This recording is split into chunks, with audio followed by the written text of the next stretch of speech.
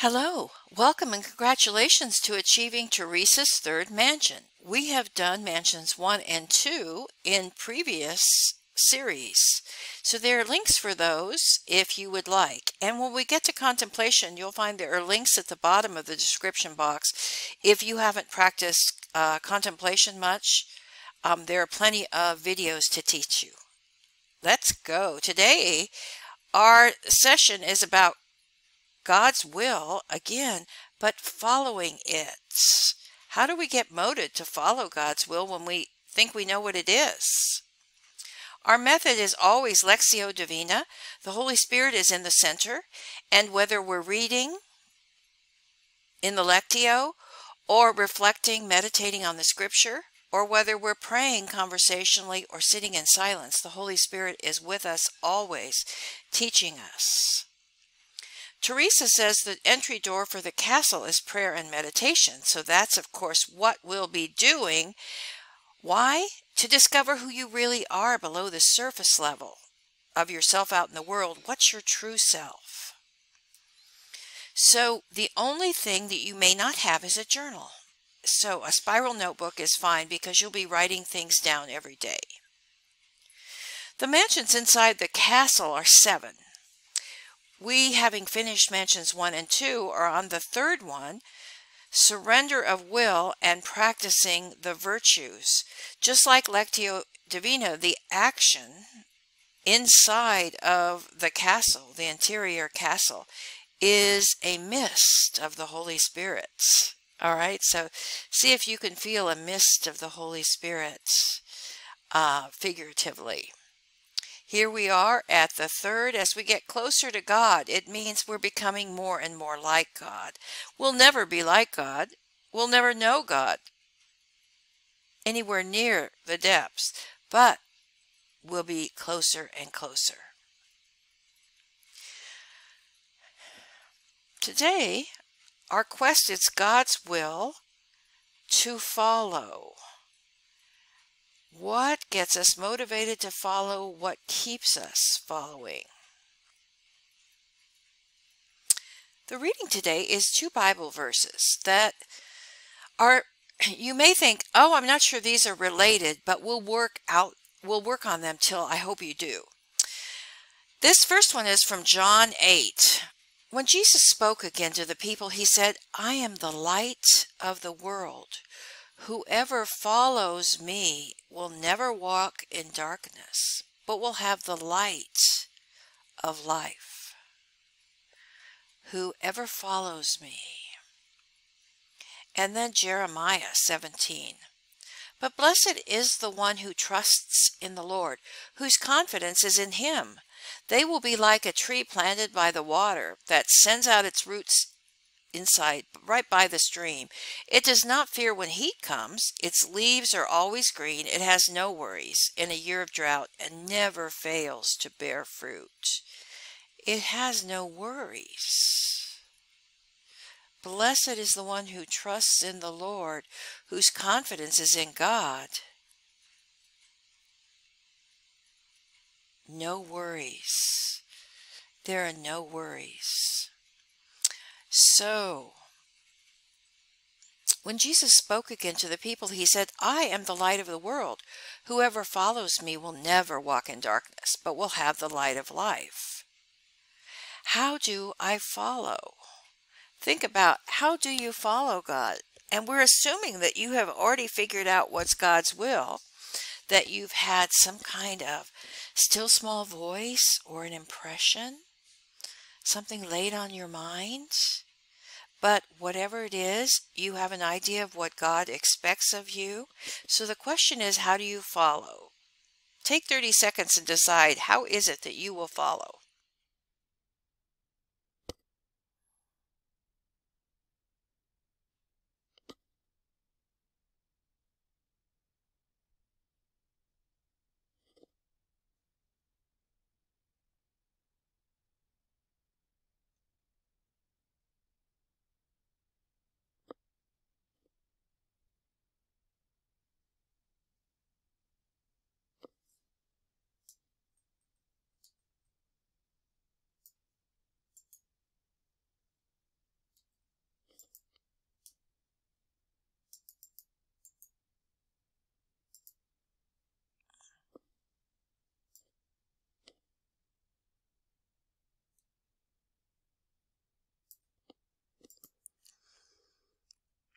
Well, I said I follow the urgings or impressions from God, such as talking to a new person, standing up and saying something at a meeting, staying home in quiet rather than going out.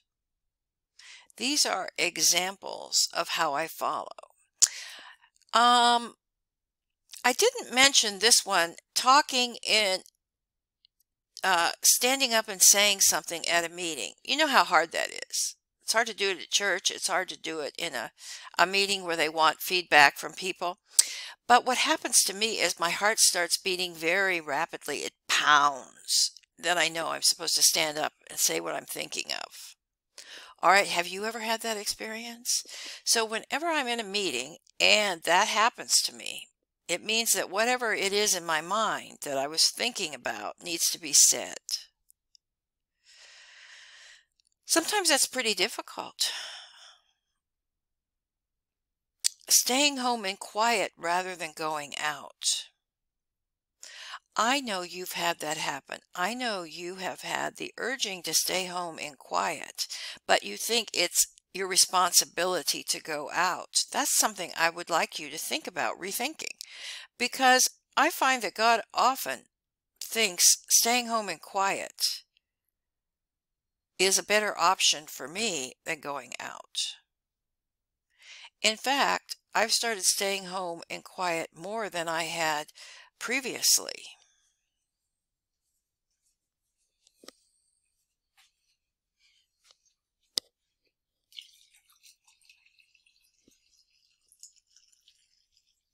Thank you very much.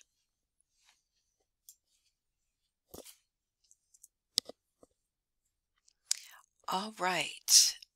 The other thing is talking.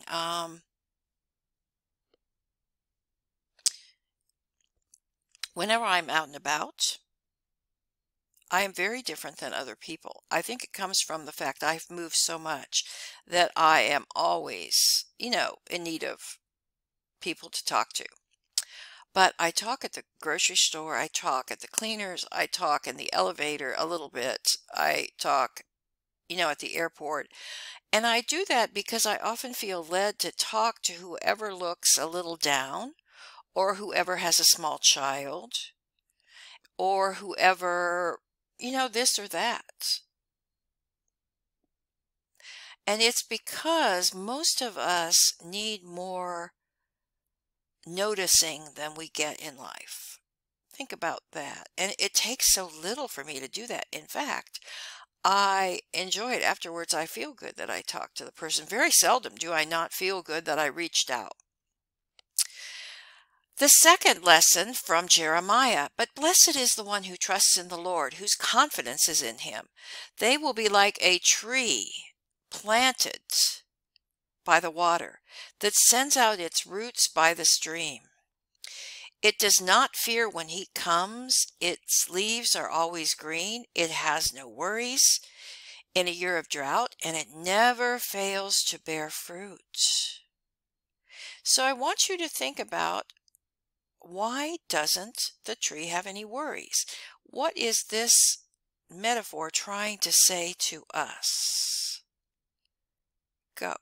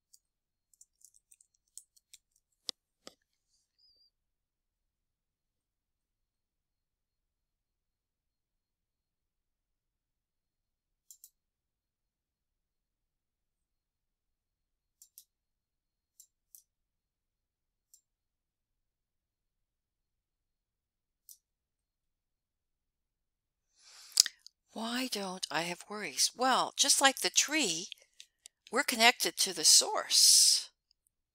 We are connected to the source. I'm not jumping off a cliff, right? I mean, God doesn't ask us to do stuff like that.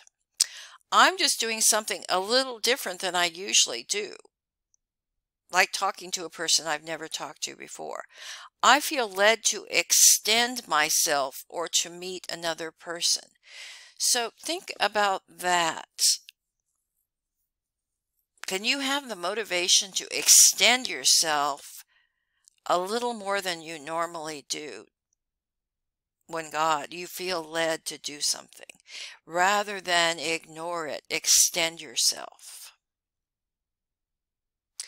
Or sometimes I feel led to do some sort of project. That seems to be something that I lately especially have been led to do. So, another Bible verse, Psalm 56. When I'm afraid, I put my trust in you, in God whose word I praise. In God I trust and am not afraid. So when we feel these urgings, put your trust in God. We are trying to build up our trust in God so that we can do anything He asks of us. Similarly, for the Spirit God gave us does not make us timid, it says in 1 Timothy, but gives us power, love, and self-discipline. All right, so this was a verse that affected me greatly when I was maybe 18 or 19 and I was in Campus Crusade for Christ. This whole idea of not having to be timid, but the Holy Spirit giving me power and love and self-discipline was very meaningful to me. I think until then I felt more timid than I should have felt. And I found this a very moving verse. So the key idea here is really that you must step out in faith despite your fear and uncertainty. You must step out in faith, trusting God. And as you trust God more and more, this will become easier for you to do. And remember, it's not just us doing it. The Holy Spirit is giving us love, power, and self-discipline to be able to do it. Today's question is, search me, God, and know my heart. How do I motivate myself to follow something I perceive as God's will? How do I motivate myself? What do I have to do? What do I have to do? If I sense God is leading me somewhere, what do I have to do? So let your mind answer this as a questionnaire. Picture yourself in a situation and what do you have to do to motivate yourself to do it? Go.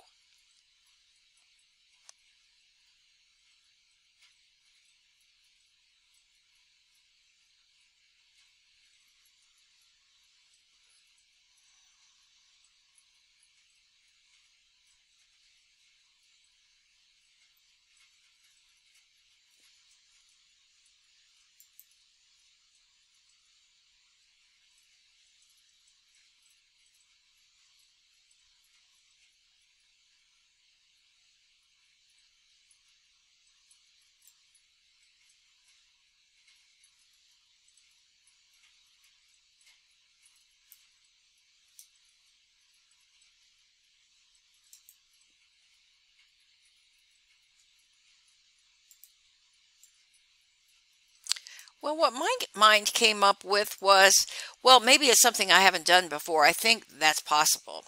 Being brave means I go past my fear, right?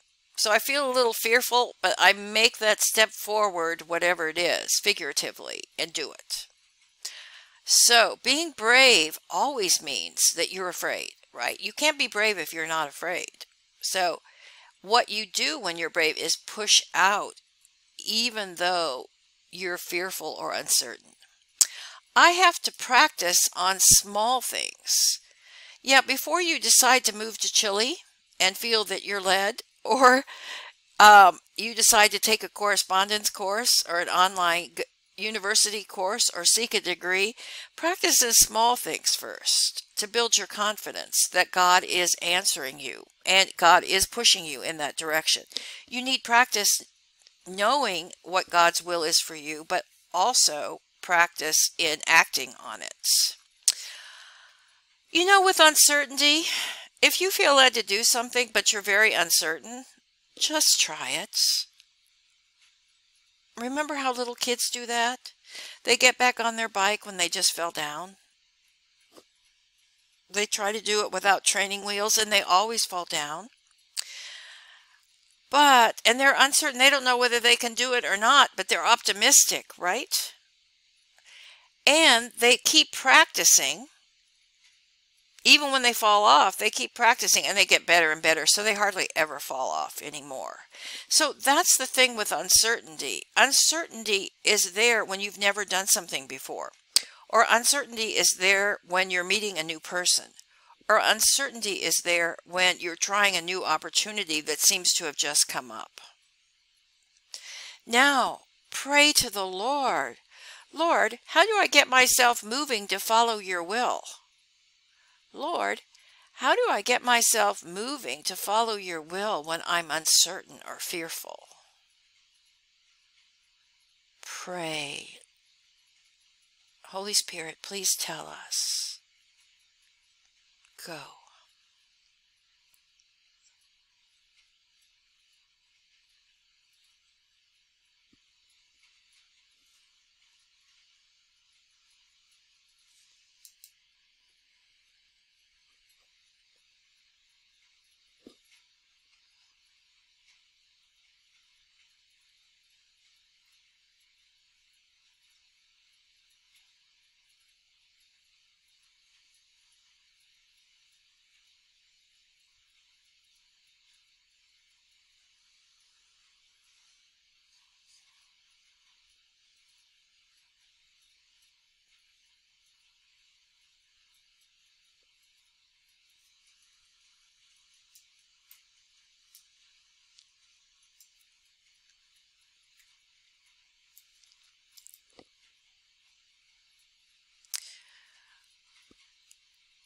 The Spirit replied to me, courage in the face of fear is what this should be. Courage in the face of fear builds you up, right? The first time you go off the high board and you successfully have the courage to jump, it builds you up. Usually you run around and get on again. Trust can be built if you work on small trusts first. Trusting God on small things. That's similar to what we had from our mind. Trusting God. Faith is trusting God. Faith isn't just belief in words. Faith is mostly trusting God in your life. Now, the Spirit said talk to somebody supportive about what you perceive as God's will.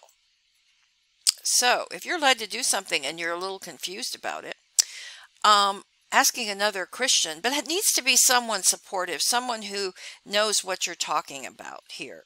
Otherwise, they'll just poo-poo it, won't they? Even other Christians don't know what we're doing.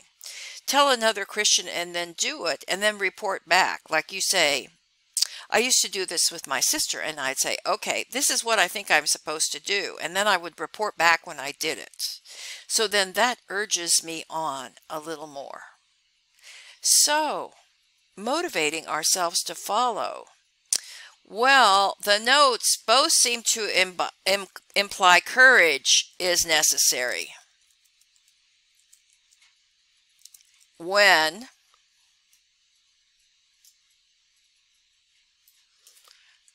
we are fearful or uncertain. Second, we step out in trust.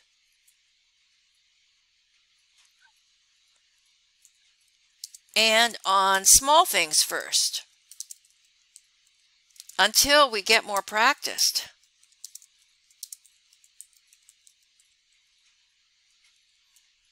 God will keep working with us. And then tell other like-minded people. It's hard to do this with people who don't really believe God is supernatural and don't believe that the Holy Spirit will talk to you. So you have to choose your people carefully, or others will just shut you down. And get their help. Either, by talking over God's will so you're sure it is, or in saying, okay, I'm supposed to be doing this and I know I should, so I'm telling you now so I can report back. All right? 2 ways of doing that. Pretty much the mind and the spirit of mine were similar, maybe because I've done this for a while, but I'm uncertain frequently.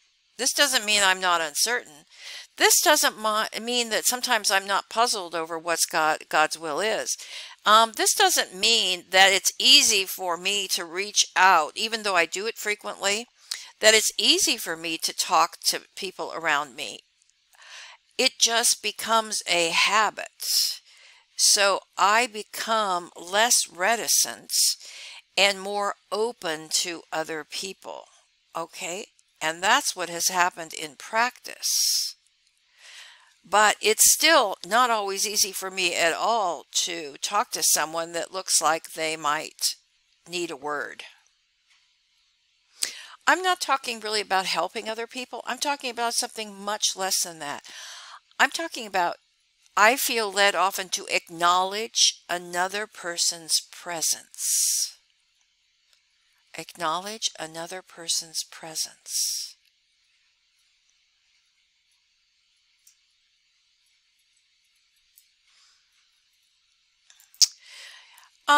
I reflected very personally on this. So this is a reflection from my own life and experience. God is in the small things of life, as well as the big things. I'm led on a daily basis, sometimes just in the order in which I do things. Often it is not getting involved in activities that are less important. Don't we usually have more things on our list than we can accomplish in one day? I'm over ambitious.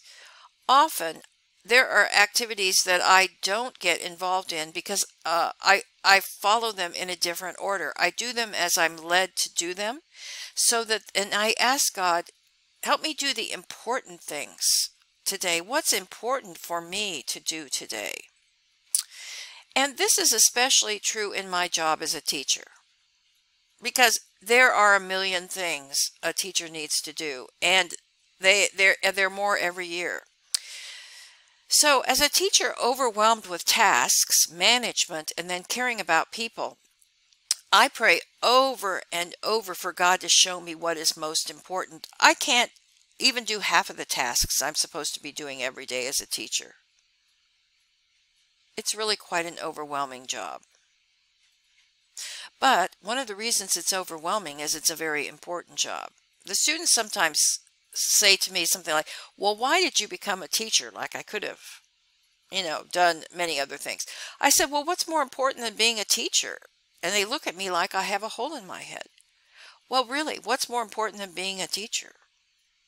And training kids for our society, our globe, our planet, our world, etc. What's more important than that? So I never ever think that what I'm doing at school overall is important. Isn't important. It is. But what I pray about is for all the tasks. What's the most important for me to do today? Most tasks wait till tomorrow, and finally, some tasks it just doesn't matter. Often we see God's will after we pray for something. All right, so I pray over and over to show me what's important, and then I start noticing it. So the same thing can happen to you.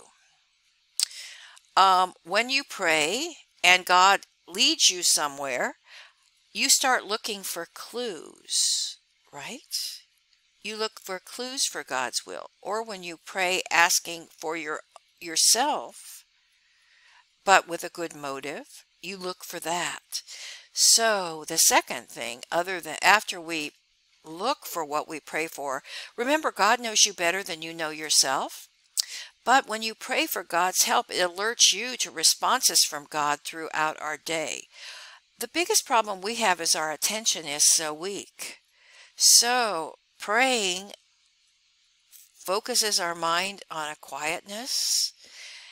All right, alerts us to responses to God, from God throughout the day. You will build your motivation and your skill in doing God's will over time. A year from now, for example, you'll find yourself following this much easier. It will seem like a much easier activity on a daily basis. Let's go into contemplation, sitting in silence with God for as long as you can. Up to 20 minutes is good. Use the sacred word whenever you find yourself thinking, and it just says, God, I'm coming back to you. All right. As soon as you hear the bells, remember you'll need to turn off the video. So you have just the right amount of time to contemplate.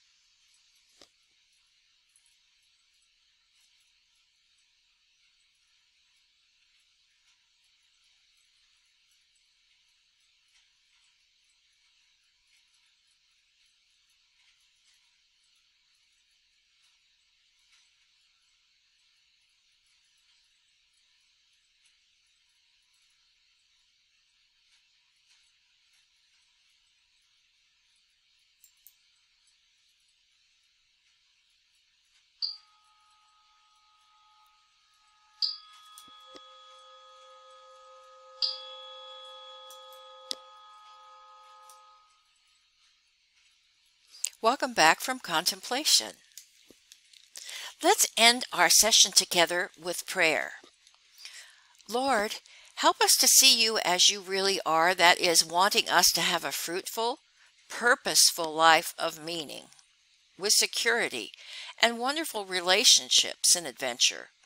Forgive us when we don't follow your will, even though we perceive it. Forgive our uncertainty and fear.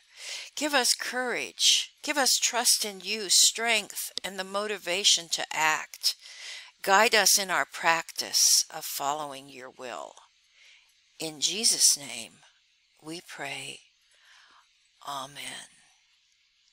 So, thank you for coming today, and do practice following God's will little by little.